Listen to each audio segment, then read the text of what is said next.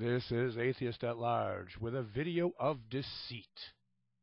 The series I'm going to present here is going to be me calling up different ministries that were in charge of passing out Origin of Species with the Trojan Horse by Ray Comfort, an evangelical tool to not try and spread the idea of science, but to try and spread the gospel message according to what these evangelicals think that the gospel message is. This first segment is going to be Deceit with Greg.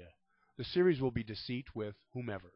And this is going to be a 6-part series, Deceit from Greg. Greg is from the Born of Him Ministries in Springfield, Missouri.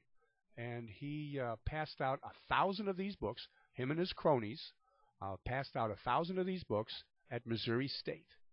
And let's just listen to the video here with no further to do.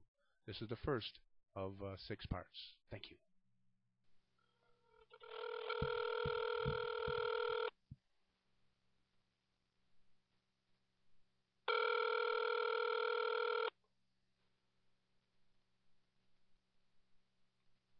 Hello? Yes, Greg, please. Yeah, this is Greg. Yes, Greg. This is Leo from the Debate Faith Room. How you doing today? Good. Okay, I'd like to introduce everybody here to Greg. He's from Born of Him Ministries in Minnesota. He was one of the people that was handing out Origin of Species, the Ray Comfort. I'm from Missouri. Missouri. What did I say?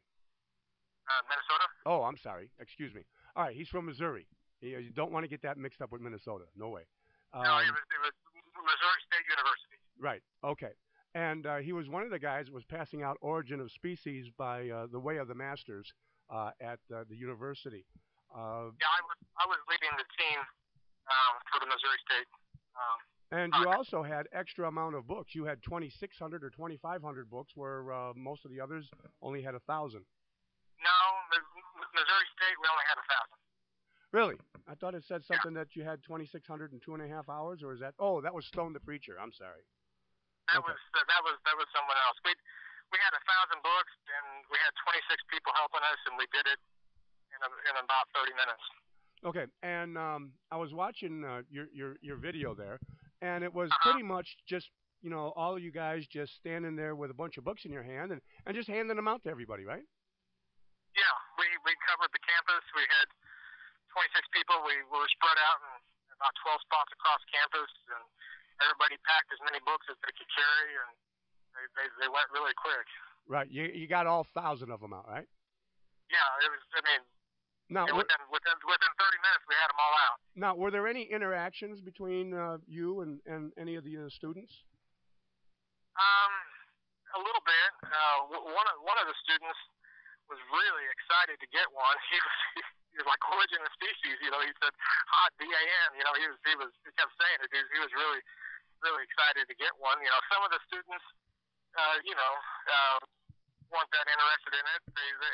Some of them thought we were handing out Bibles, and then when we told them, no, it's Origin of Species, they said, oh yeah, they'd take it. We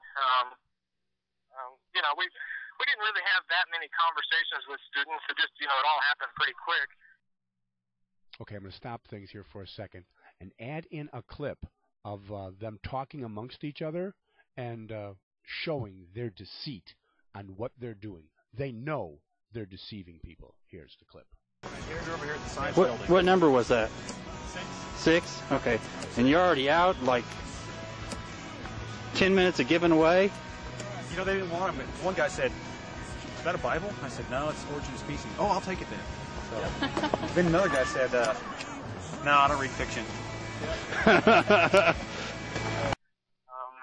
think there was one of the guys on our team talked to him as one of the professors, and the Missouri State professor came out, and they talked for a while.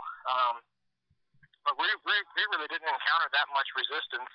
Well, you weren't telling people what was in it besides the Origin of Species, were you? Well, we told them that we were handing out pre-copies of the 150-year anniversary of Origin of Species, And I said, be sure to read the introduction in the front, is what I was telling people. So. Okay, but you didn't tell them what was in the introduction at all. You just represented the book as the origin of species.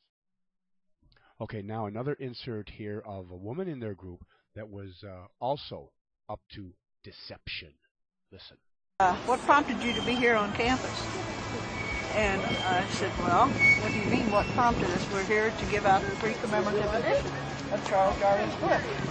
And he said, but what prompted you to be here? I said, well, it's cold and it's a nice time to be here to give you a free copy of this. And I want you to read it all. So, let's see. Yeah, well, I said it's got a special introduction by Ray Comfort. Be sure to read the introductions, what I said. Yeah, but how many people really know Ray Comfort? Some do. You know, I think there were some on campus that knew what it was. So some of the people may have known what was in the book before you actually handed it to them. I would say some of them, but probably most of them no. Okay, so this was kind of like a Trojan horse type of thing. Yeah, you could say that. Okay, so when we look into the Bible and we see that Jesus, when he wanted to enter the city, he talked to the folks and he told somebody to go and grab a mare donkey and her colt and then bring them to him. The donkey and the colt did not belong to him, but to convince him, the person, to go and get it, it says that these are the Lord's animals and they belong to the Lord, and this is the Lord's work. So he convinced the person to go and steal the donkeys so that the Jesus could go into the city and deceive the guards.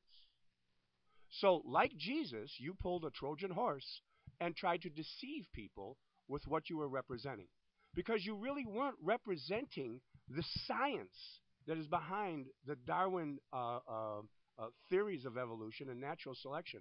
What you were trying to do is proselytize and bring in some type of evangelical tool to try and coerce people into believing in God versus understanding what reality is all about. Well, the Origin of Species book, it was, you know, it's the complete book. It's, you know, it's unedited. Is it really?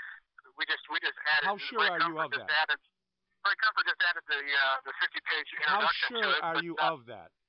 I would say that, you know, the primary purpose. Greg. I mean, the primary purpose of handing those out was ultimately to get the gospel. Correct. Into and that's not what you represented it as. You represented it as a science book. You didn't represent it as theology of what it was, what you were trying to promote. You tried to represent it as a science book. We wanted to provide the alternative view. Okay. You know, I mean, the alternative view I would say to most what? students on campus, you know, probably haven't even read the book. Period. Because, right.